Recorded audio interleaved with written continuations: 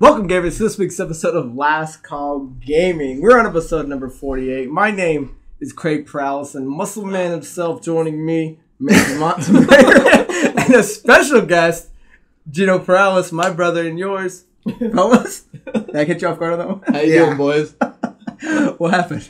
I just started laughing. I was trying to think of something to say to Gino, but... Too much Blue Moon in? Yeah. So this, guys, if you're looking at it, is the PS5 Future of Gaming Reveal that they did today.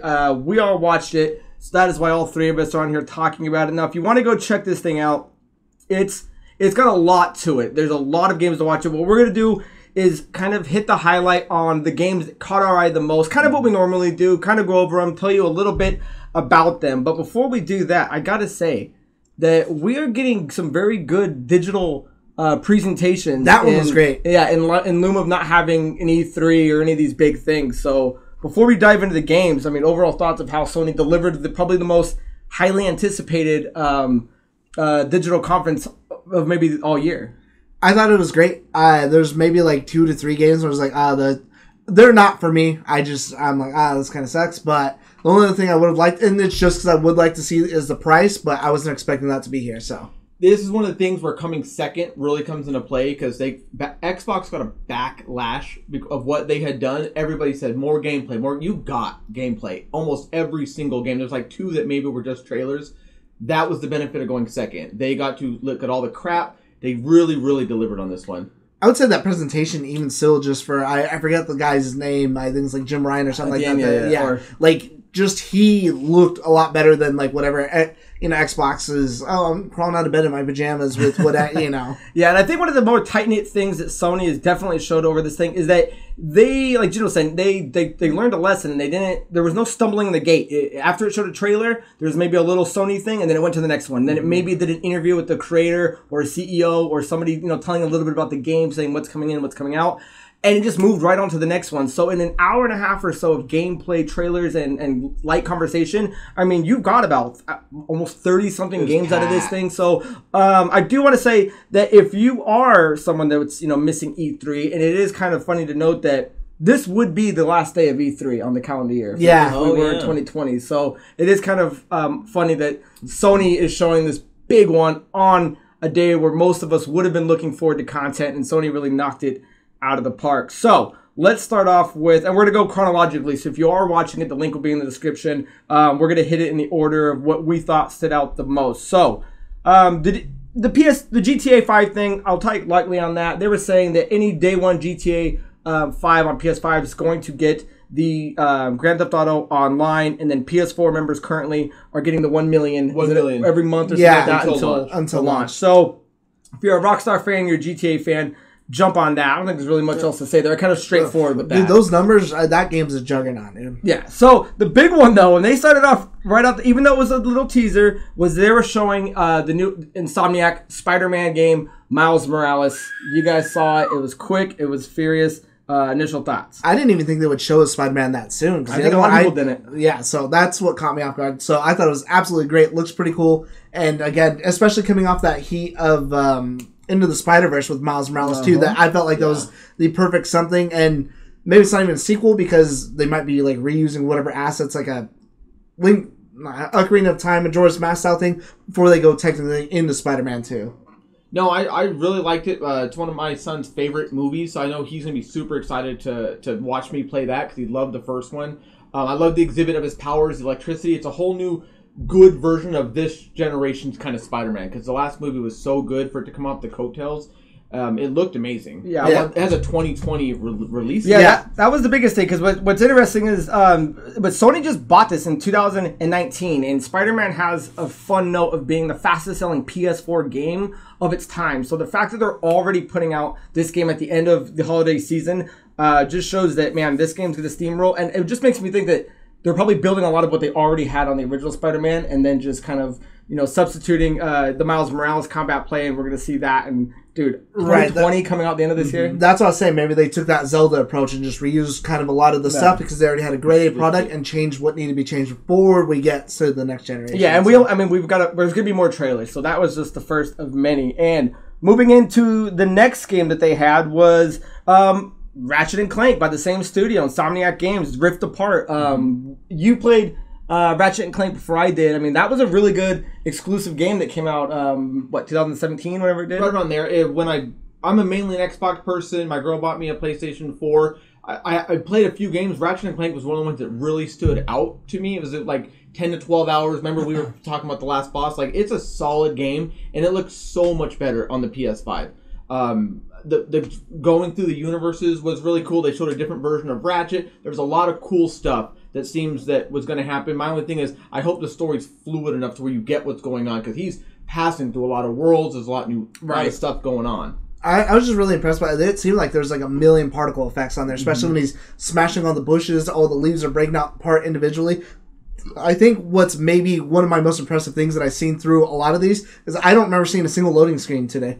Oh, yeah. I mean, we're in that time. It's a thing of the past. That's a good thing to say right now. And I do like that they're doing Ratchet and Clank, that kind of interdimensional travel. And I got to say, it was probably one of the better looking games that we actually got to see. There's a lot of good looking stuff, but that one kind of showed off what... Yeah, it looked really good. I don't know what broke the timeline. Right? Something did. Before we move any further, because I think you wanted to touch gently on Gran Turismo 7. Yeah, neither of us are huge racing fans. We did want to bring it up, though, because actually when they showed that, I thought it was absolutely gorgeous, and that's just kind of wanted to highlight on, because they were showing everything, all the dynamic lighting, just all the different tracks and everything, but just every aspect of that game, like, even just the driving and everything like that, was all gorgeous. Yeah, what was the little thing they had in the reverse? Was it a phone, or was it part of the I don't know if it was like a phone or like a screen in the dash or something that showed like the reverse, but like in real time though, that's still, and granted games did that before, but it just with how high the fidelity was, it looked, beautiful. You could totally see where the ray tracing and the dynamic light is going to come through in a game like this, and we're not racers like you said, but this is a game where if you actually had one of those racing wheels and a set, it looks fun. Oh man, yeah, just seeing the hands like when they're switching gears. I want to do that now.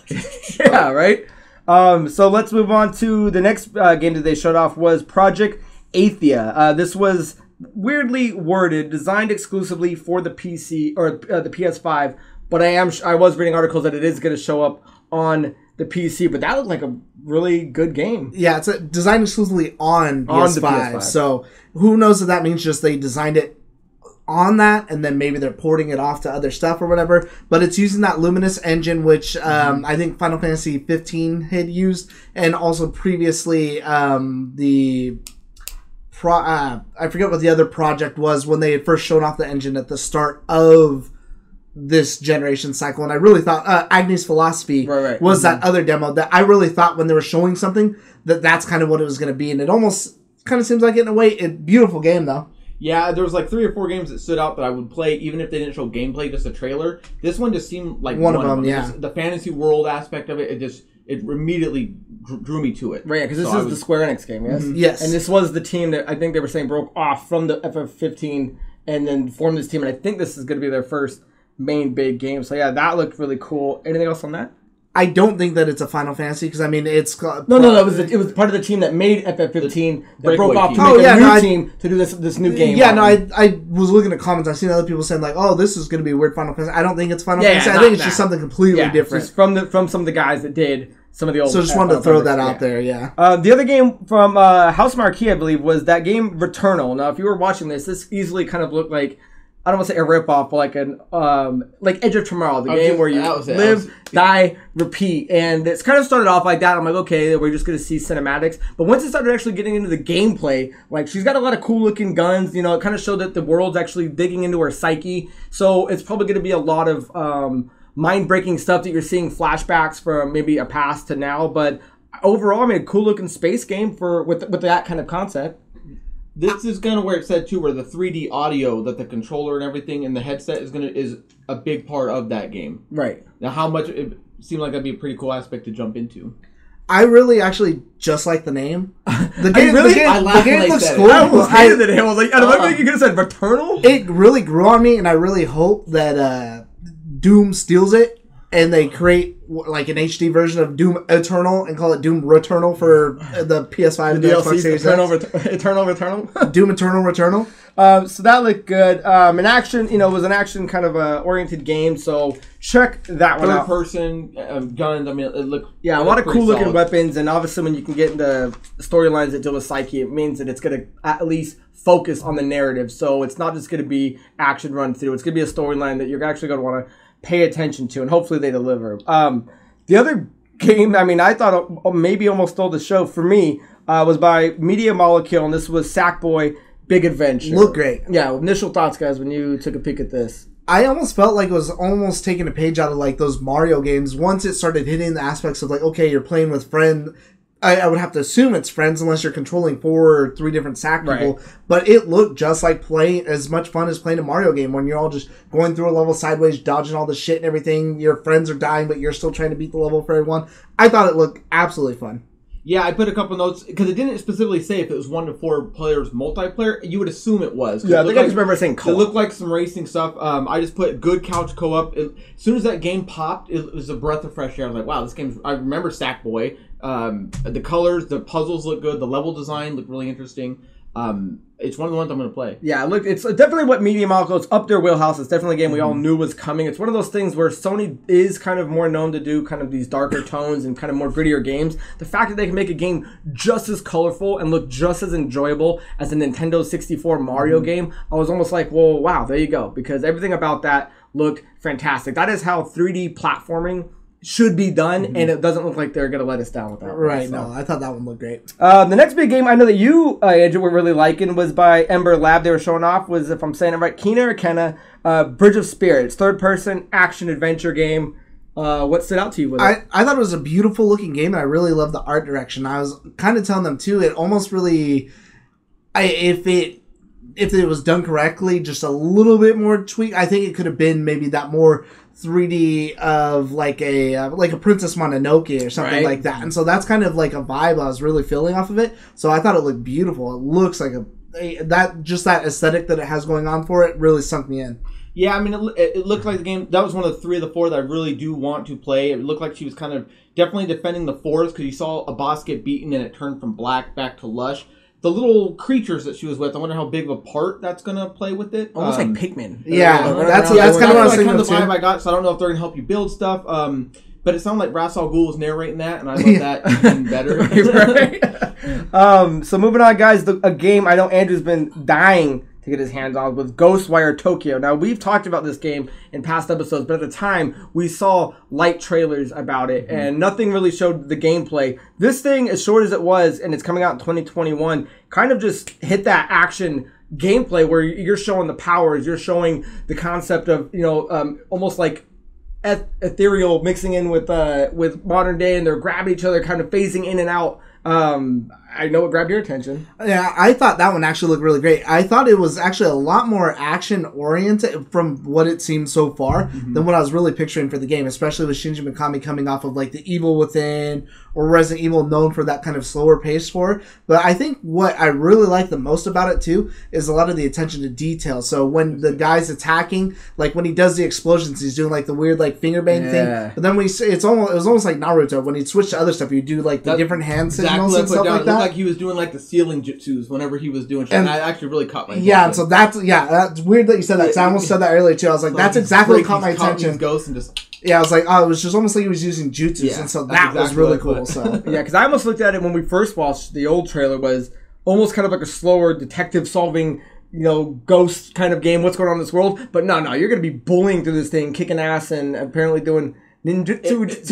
The vibe I got, man. Nice. So yeah, kudos on them. That looked really good, and I'm glad they showed us something, because the next game we want to talk about is another game that we know is going to be an exclusive, I believe, day one for the PS5. That when we originally saw the trailer, it was cinematic in scope, and it didn't really show anything off outside of maybe looking like a Final Fantasy game, armor and swords, right, or Dark Souls, where we kind of seen this aesthetic. But the new Godfall trailer by Counterfall Games and Gearbox, that's coming out in 2020, finally showed off some of its combat. And I gotta say, for as fast paced as it looked, I am not. That's definitely gonna be a day one PS5 game when we get it. So very fluid combat. I mean, the trailer looked good. The gameplay looked just as good. I didn't realize it was as much as the armor being a big part of it. Oh yeah, yeah. Skip through, but it looked amazing. I like seeing some of the different styles too because it actually showed off some of the different people you can be. I think someone was using a sword, but the one that really caught my attention was it looked like they were using like a longer spear. Right. So their hits were like a lot more like slower, but in a stride. And so I was like, oh, that's really cool too. I like the just variation of gameplay for that. Yeah. So I mean, this is definitely going to be Sony's kind of groundbreaker game for the PS5. It's the game that they're saying,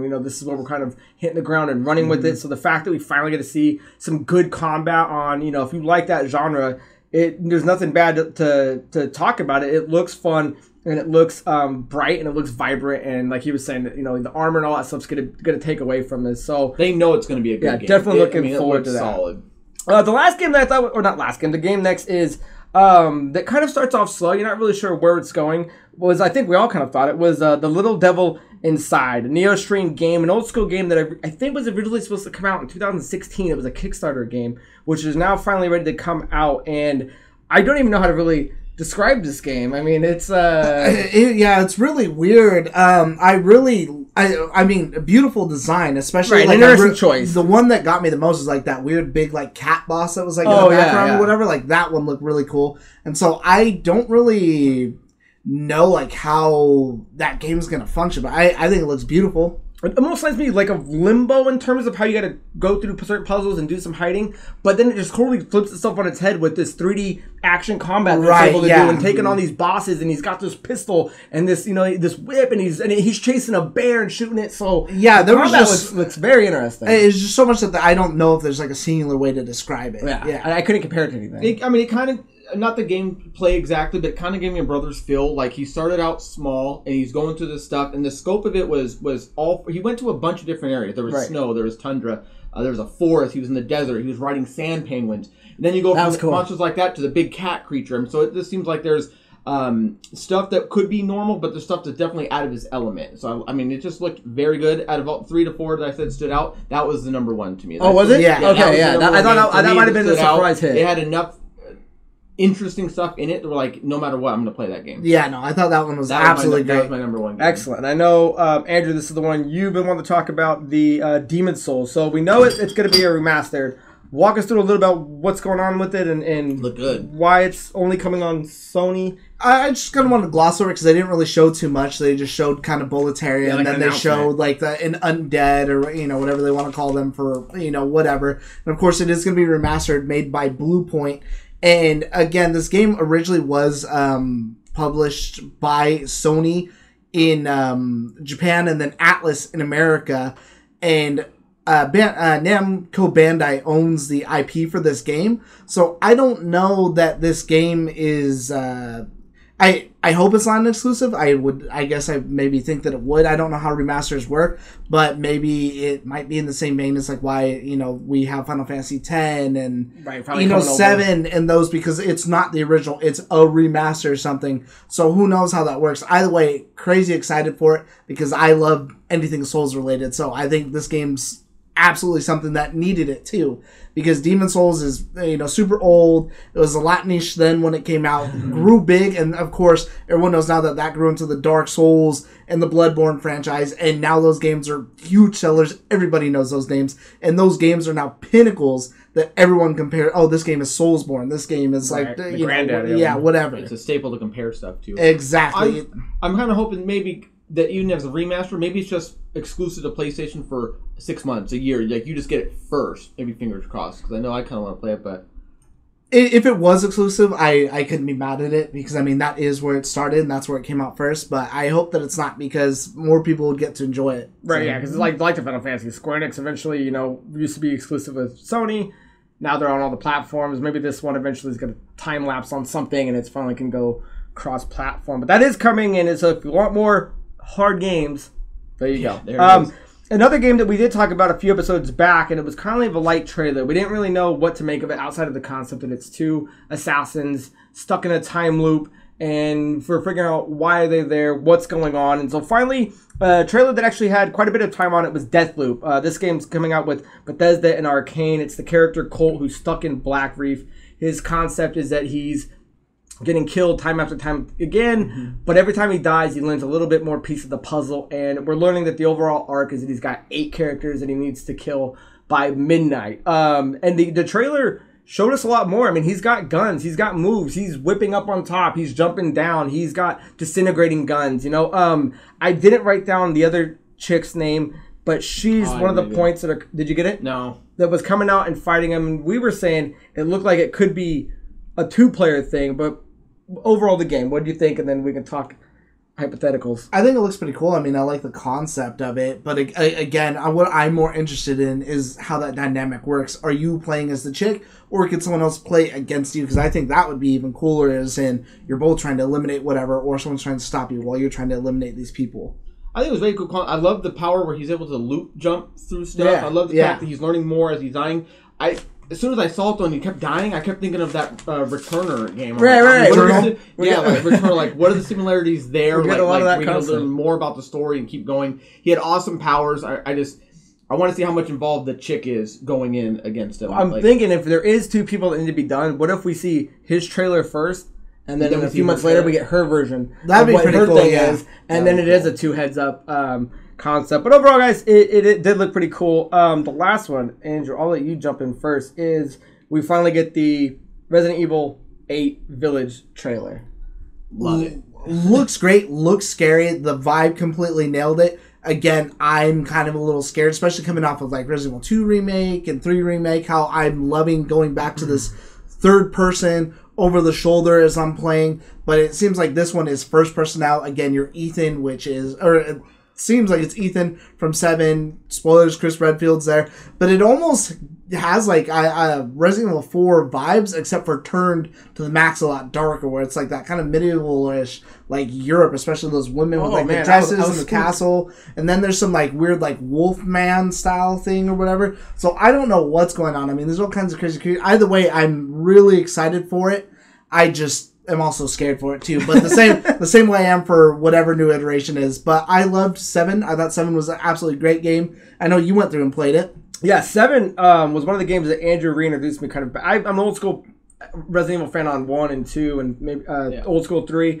Andrew got me back into 7, loved it. The moment I was watching this, I don't recognize Resident Evil stuff the moment I see it, but as soon as the umbrella thing pops up, as soon as you obviously see Chris and Ethan, I'm like, man, now I gotta play this game. This game's gonna scare the shit out of me because I don't do good with horror games, but this is a must. And it's just weird we're at the finally concept where Resident Evil is just snowballing back into our lives with all these remakes and these revamps and these new introductions into it to where they're looking good. Yeah, in a good way. Yeah, I put because like I said, I'm old school 1, 2, and 3. Haven't played anything since. I've watched some stuff. I think it's an excellent departure because we're so used to it in the city, the stuff, the cops. Go to a village, a small town. There's some scary shit, man. Like there's an excellent scenario or landscape to do some really scary stuff with zombies, with werewolves. I mean, it just seems like a good way to do it. 2021, so it's not too far away. I think it's one. If I am going to jump back into one, I would definitely see myself jumping into this one. Yeah, I think that again, Resident Evil 4 was a radical departure, and I felt like that's what everyone holds is the pinnacle of the best Resident Evil. I don't think so now, especially with Resident Evil 2 or 3 Remake. But again, there's some people who can't break that fixed camera angle that, again, it's going to turn heads no matter what. But either way, I'm excited for it. And they did post something afterwards that they're going to show more of that game in August. So I'm really looking forward to that. Yeah, and the more we get from that, the better. Now, did I see it, or did that chick eat that dude's hand? I thought I saw one of them that she was coming down, like his hand was missing, and she was like licking her lips. I was like, God damn! That whole trailer was like out of control. I don't even know what's going on. Chris looks like he's like a villain, or he's on some sort of vendetta or something. Redfield did? He looked thick. Oh, I thought he was very stout. Like he's eating like a mountain man. Oh. I couldn't even tell it was him. He's Brick Shithouse. He is, man. So almost done with this, guys. The last game that we caught, again coming out of Capcom, was Pragmata. Now, this is this futuristic game that didn't really show kind of gameplay. It kind of showed just the concept of living in this weird, twisted world. You kind of see this interaction between this man and like I want to call it a spacesuit, and maybe this cybernetic girl who can kind of adapt with them. But we were almost talking. It almost looked like a I thought it was a Hideo Kojima game. Looking just in that kind of vein to where it's weird enough. You get to see them kind of launch out into space. Next thing you know, they're sitting, I'm guessing it was the moon. They're looking out at Earth. I mean, I don't really know what the game's about, right? Because the cat walking around. I mean, there's no gameplay. I really like him shooting out the vine ball. Yeah, there's some cool stuff, but there's no gameplay. We don't really know what it's about, but it looked good. Here's the thing about this thing. Every single game looked good. Nothing looked like dog shit. Like every single game looks very, very good. This one's no exception. A lot of original gameplay, stuff. But I mean, it looks good. Yeah, and that's how far out there. Yeah, again, very original. They're very different than anything Capcom I think has done recently. I thought it was either like I don't know, a sequel to Death Stranding, but maybe like DLC or maybe Kojima's next game is what I thought it fucking was, especially based off that armor and everything and how I didn't know what the fuck was going on. I thought for sure it was a Kojima game. Yeah, so check that one out. But guys, the one that kind of definitely was the icing on the cake that everyone was looking forward to is we finally got to see the new Horizon. It had a really good length of a trailer on it. They gave it a name. It's the Forbidden West. This is a game by Guerrilla Games. The original one came back out in 2017 again, so you're following Aloy, and one of the interviews they were saying is this is like a far future West. So you're starting to see a lot more organic life take precedence in this game, and you get to see a lot more of the robotic enhanced kind of creatures that you see.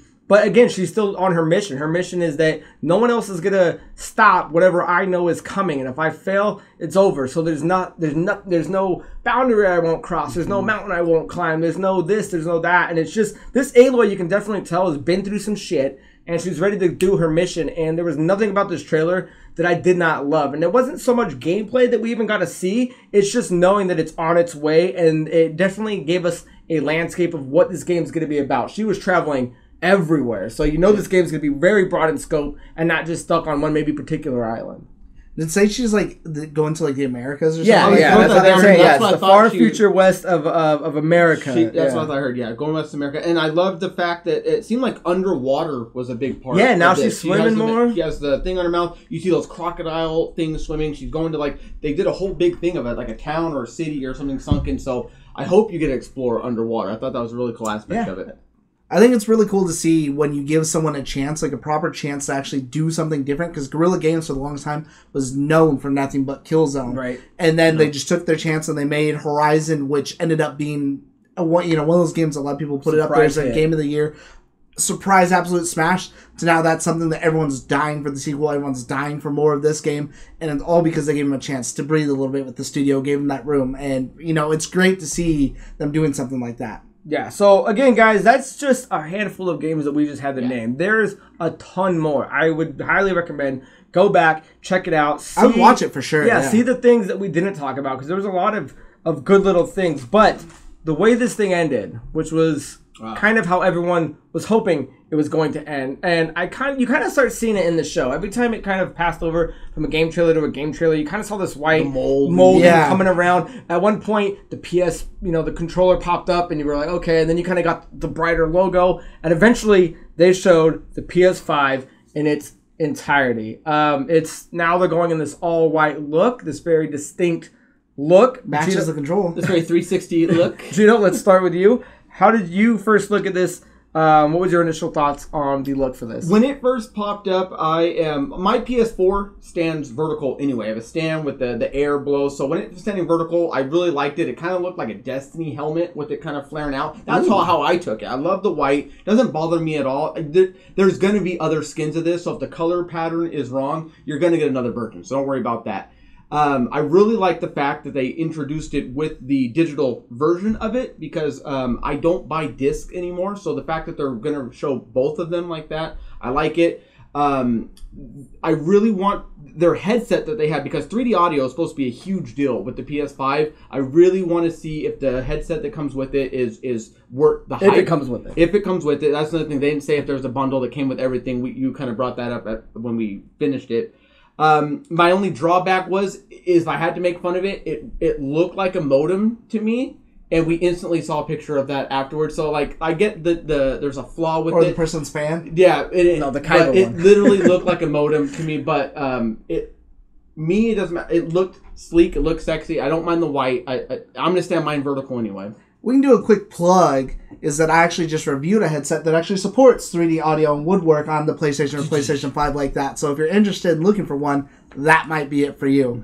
As far as I thought looking at it, I thought it was cool until they showed it. Like when it was in the dark with just the blue lights. But I actually kind of think that it's ugly, especially like with the weird shape and stuff. So I'm not a fan of it. But personally, I wouldn't care anyways. Like it could be the ugliest fucking thing and it wouldn't matter to me because how often do I stare at it? It's sitting on a shelf, sometimes behind shit. I have stuff stacked on top of my Xbox right now as it is. So it's not like I really see it anyways that it doesn't matter. I just think it's...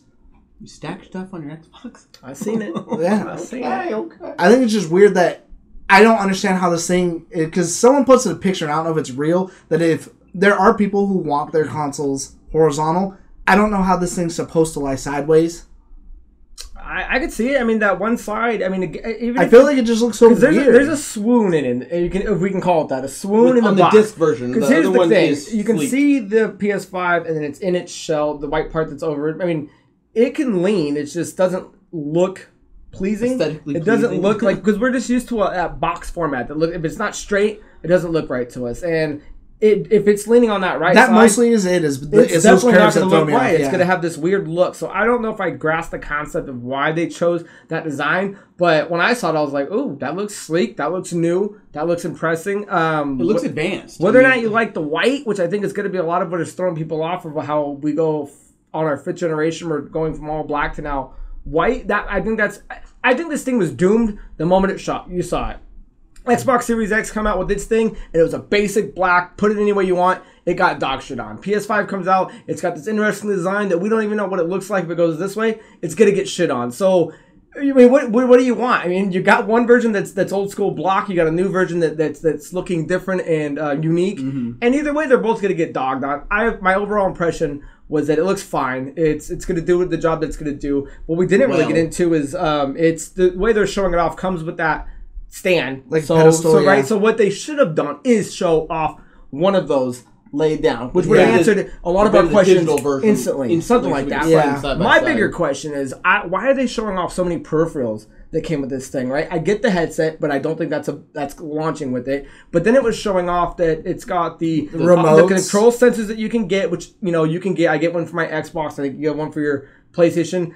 I'm not getting the media remote. Yeah. Like, where are we bringing this thing back? And then they're showing off the camera, right? So I get that we want to get more into streaming, but this is, and I don't want to call it a Kinect by any means, but do you need the camera to do a specific function that something else can't do? Do you need the media remote to do something? Because we've seen in the past that peripherals that don't necessarily make sense fail. And why would you want to go buy, the $100 or so camera and the $60 remote to do what with? That I can't do naturally how people are already gaming. That's what I'm questioning. I'm hoping, like Xbox, they have a better, because it is sleek. The thing's this big.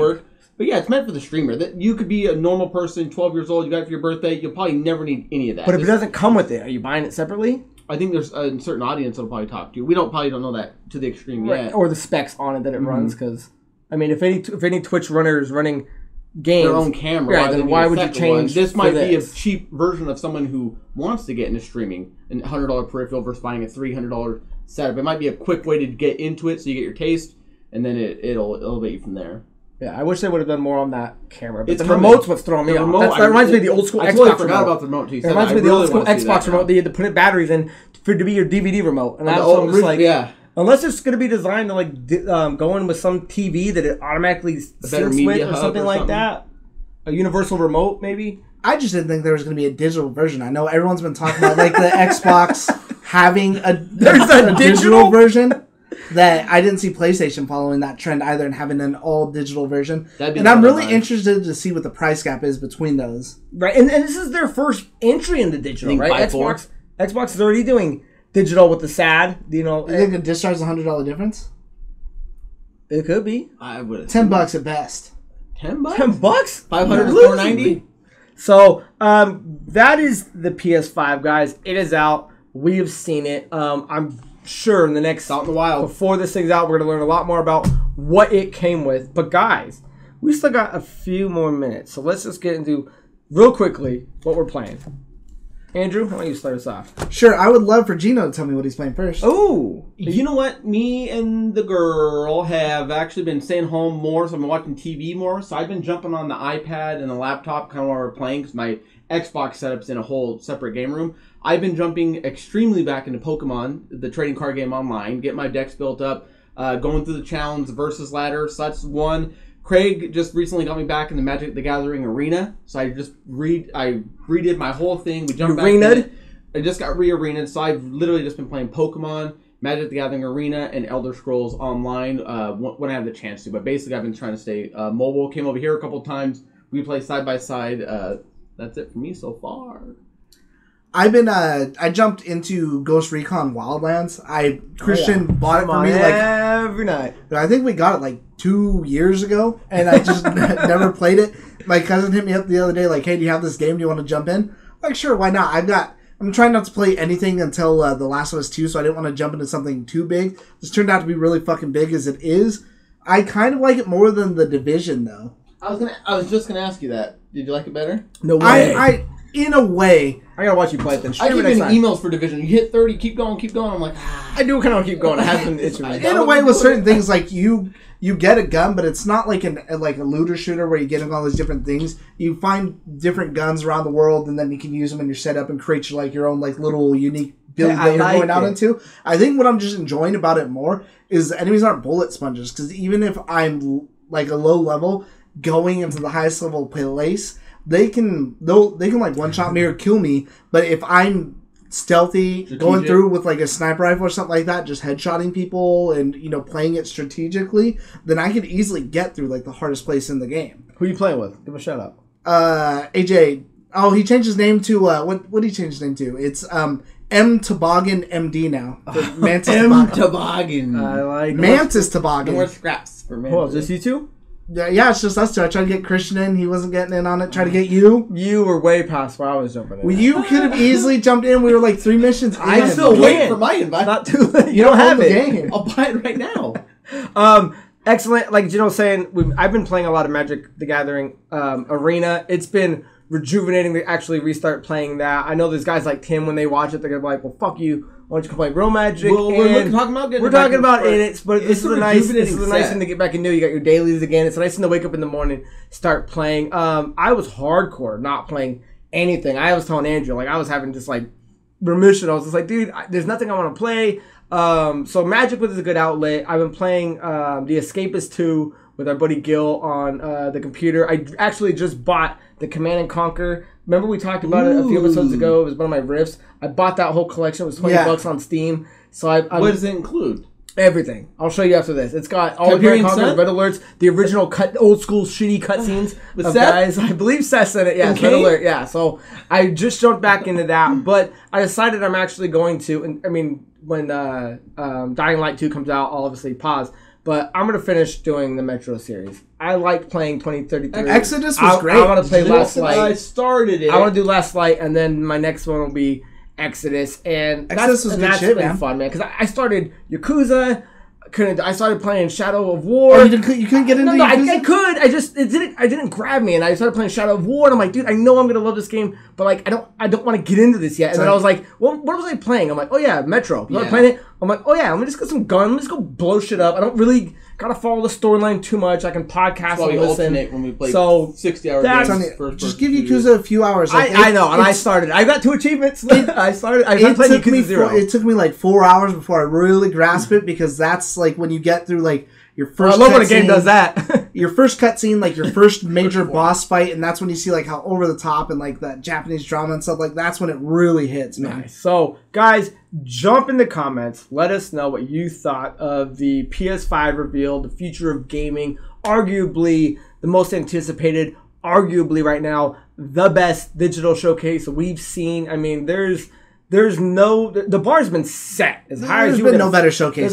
This is the bar. This is the bar. Anything coming out after this, Ubisoft's got stuff coming out. I mean, it's gonna be, you can't top it, but mimic it. Do things that show video after video after video. Do slight comments with commentary with creators and CEOs and content creators with it. But move on, move to the next thing, and don't set expectation that you're gonna underdeliver on, because this thing didn't said any of that. Everyone just assumed, and we got so much out of this thing, and there's no being mad at it. Hour and a half or so, I did not have a problem with it. Yeah, they just jumped into it, and that's what I love the most is just on to the next one, on to the next one. None of that. And on to the next one, and ended on a bang. Dilly-dally, shilly-shally. So yeah, jump in, guys. Let us know what you thought of it. Definitely let us know what you thought of the PS5, because that's obviously be the next conversation until probably the next 2-3 months, until we can hear any more. I think price point would be the next conversation that takes precedence over the look of the PS5. Jump in. Let us know what you're playing. We let you know what we're playing. We'd love to know what you guys are playing. Make sure that you guys do the contest. Andrew and I, this is episode 48. Episode 49 will be the episode, your last entry. Make sure you go back to episode 44 to 49.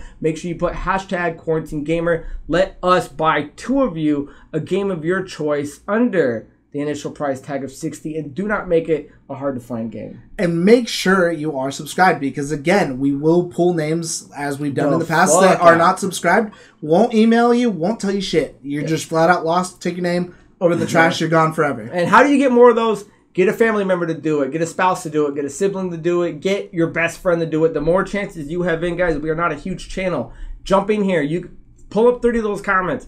You will probably win. Let us buy it for you. Make sure you like it. Make sure you subscribe to it. Make sure you comment. But guys, until next time, that is my brother Gino Perales. That is the handsome Mandrew Montemayor. And I am Craig Perales. Cheers.